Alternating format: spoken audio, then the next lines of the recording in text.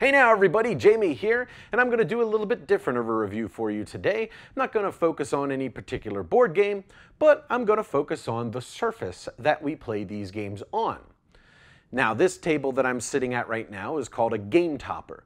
And what is a Game Topper? Well, a Game Topper is basically your standard issue, high quality board gaming table, with one exception. This thing doesn't have any legs. And why would you want a game table with no legs? Well, the purpose of this thing is to be a lower cost alternative to a full-sized regular board gaming table. It's meant to be put on top of another table. It's also portable, it's storable, you put it in the closet, you get it out, you put it together, you put it on your dining room table, a folding table, your ottoman, on the floor, whatever. It's also portable in that you can throw it in your trunk, take it to your buddy's house, take it to a game convention, whatever. All right, well, let's step back, take a closer look at all the options and features that this thing has, and see if it would be a right fit for you.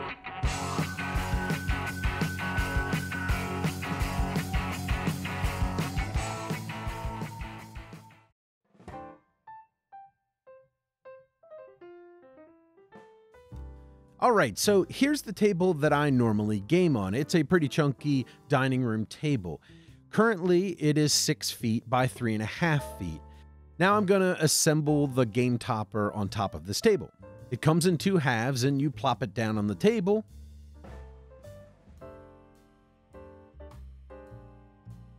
And you push them together. There are these interlocking wood tabs that help you guide it into place. Then you slide these blocks into place, and you turn the screws, and that's going to lock the 2 pieces together. Then you roll out your giant neoprene mat, and you kind of shimmy it around and make sure that it's fitting in there snugly. And that's it. You're done. You're all set up and ready to play. So one thing I want to point out before we go any further is there are a couple of differences here than the one that you might get. Mine is an earlier version, and there's some changes that are going to be made here. First, the floor of the playing surface, mine is this bright white colored wood. The ones that are going to ship to people are going to be a dark colored wood. And also, more importantly, I believe, the blocks with the screws on it that you slide into place, the ones that I have wooden blocks and the screws are metal. In the updated version, the block is going to be made of aluminum, which is better than wood, and the screws are going to be metal with a plastic head on them. Now we also have some accessories here, and it's most of the same kind of stuff that you would see on a normal game table.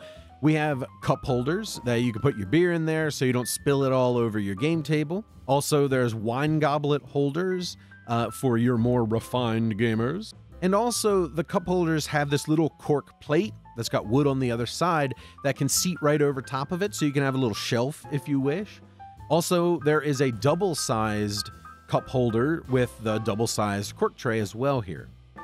And all of these have this little locking mechanism. You jam it into the track, and they kind of lock themselves into it. Just don't bump it real hard from below, or it'll not work like you expect. And one little cool feature that I noticed that the Game Topper does have is around the perimeter of the play area, there's a little groove there where you can stick your cards in there. If you want to hold your cards on the table as opposed to in your hand, you can do it. And I thought that was a really cool touch. It doesn't need to be there, but they threw it in anyway, and I thought that was cool. Okay, so what do I think about all of this stuff? First off, I was kind of worried about this product. I mean, it comes in 2 halves. It felt like it might be rickety. Well, when I did get it home and I set it up, I was hugely surprised, and I was completely wrong. This thing is solid as a rock. Really, this thing, when you put these screws together and it holds together tightly, it's solid. It really is solid.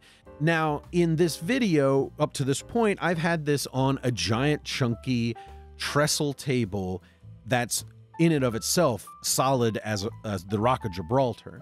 So it's not going anywhere. Really, the table is what's going to dictate how solid this thing is.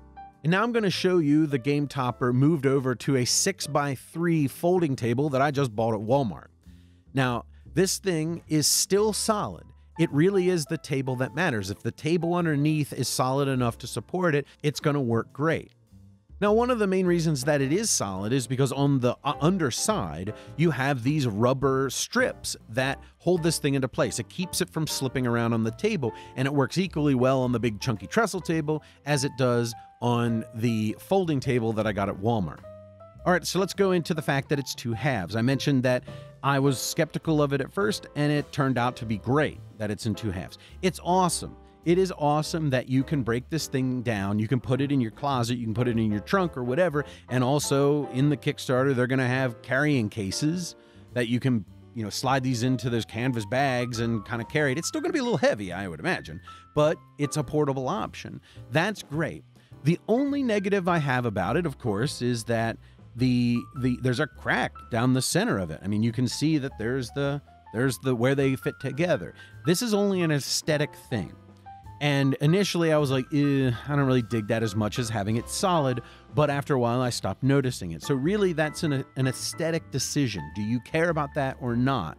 I think that the portability and the storability of this thing kind of outweighs that for me personally, but so you're just going to have to decide if that matters to you ultimately. Now, another thing that I was concerned about, and it completely went away when I got mine, is the recessed playing surface. I don't like gaming at a craps table. That's awful. I don't like reaching down in on a game table to get my stuff. This one has the recessed surface, but it's only a little bit. It's just enough so that it doesn't feel intrusive, but it also makes sure that your dice don't hit the floor every 5 minutes. I really like the very lightly recessed surface of the Game Topper. I think it really is cool for my personal taste. Now, another thing that you're going to have to pay attention to when you're deciding if this is right for you is the fact that it sits on top of another table. So that means it's going to sit higher than a normal table will. Now, I'm a weird case because of my big chunky trestle table. My table actually sits up a little higher than normal already. So this thing sits actually very high for me. Now, there's some good aspects of it. I feel comfortable sitting up straight. I kind of it feels like I'm sitting in a bar almost. And I'm closer to my player board. It feels comfortable sitting at it. But the opposite of that is now I can't reach across the table quite as well. And I also can't see everything perfectly across the table because it's closer to eye level and I have to stand up a little bit sometimes. Now, this isn't going to be a bad thing in every case. On the folding table from Walmart, it still sits up a little higher, and those problems still persist, but very, very slightly in comparison to my trestle table. So this is, again, something that you have to ask yourself, is that going to bother you? Sitting up higher, is that a problem for you, or is it actually a bonus for you? There are merits on both sides. Now, the last feature I want to bring up is the neoprene mat. This is amazing. I am in love with neoprene. I love it as a gaming surface, much better than a casino felt. Now, what makes this cool is that you can change it out to any colors that you want, any designs that you want, and there are so many options going forward that you can use this for. Like, you can get a clear surface that will handle whiteboard markers, so when you're role-playing, you can have all sorts of maps and things underneath and you're marking them up. Fantastic. I would love to see that with this. You can get terrain-style neoprene mats so you can play miniatures games on it, or just down to the point of changing the color. You want red one day, you got red. You got blue one day, you got blue. It's just a neat feature, and neoprene is an amazing surface to play on. Now, the last thing I want to talk about is the sizes of the Game Toppers. Now, I have a model called the Watson. It's 67 inches by 45 inches wide outside. And there is a larger version that's 79 inches by 43 inches. The reason I got the Watson is because it has an extra 2 inches of width. I'm using mine for shooting video reviews and things, so the extra width really helps me. So throughout this video, you probably saw part of my table underneath hanging out. It's because I got the shorter version, and I don't have a table in my house that actually is small enough to fit underneath it properly. So that is most definitely something you want to pay attention to. You have to make sure you have a table that actually fits this thing, or that you can get one that fits this thing. And one thing you have to pay attention to that I have a little bit of an issue with for my personal gaming is you really can't play proper miniatures games on this table. I'm talking Warhammer 40,000, War Machine, those kinds of things, because you have to pay attention to the playable area. My table, the Watson, is 60 playable inches by 38 playable inches. And really, to play a proper game of 40K, you need 6 feet by 4 feet of playable space. The 6 feet isn't as big a deal, but the 4 feet is huge because you need that space between each player for deployment zones and all that other stuff. None of the models really are fit for a full-on miniatures game. Now, they did say that they're looking into options for larger sizes. I'm not sure that it's initially going to be available, but in the future it will. So it's something that I'm concerned about myself. And of course, those gigantic table hog games like Twilight Imperium 4 and others like that, you might have a tiny bit of trouble with the board and your play area and all your pieces and that kind of stuff. So you want to pay attention to that. What kind of gamer are you, and is this going to be enough for you at this time? All right, well, that's just about everything I have to say about the Game Topper. Really, in summary, this is a product that you just have to look at all the specifications and decide if it is right for your gaming style. Is it right for all the games that you want to play? Is it right for the lifestyle that you live when it comes to gaming? And other than that, really, you don't have to worry about construction.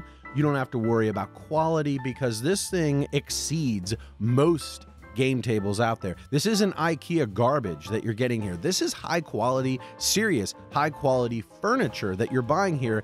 And the price is right. I'm not going to mention the price yet because they're putting this on Kickstarter and they might change the prices, and I don't want to get stuck saying the wrong thing. So when it goes on Kickstarter, you can see the price. But let me tell you, it's going to be less, far less than just about every game table that's out there. And some that are similar in price aren't as good a quality. I can guarantee you that. So this product gets the thumbs up for me. I really, really do like it. Just make sure that it's right for you before you invest. Well, all right. Thanks very much, everybody, for checking out my review of the Game Topper. I hope it was helpful, and I hope that it gives you some things to think about when you're deciding if it's something you want to invest in. And also, if you would, please subscribe to our YouTube channel. We're putting up video reviews of typically board games. If you're into board games, miniatures games, card games, role-playing games, also check out our audio podcast, the Secret Cabal Gaming Podcast. You can find that at thesecretcabal.com or on iTunes. And until next time, have a good one.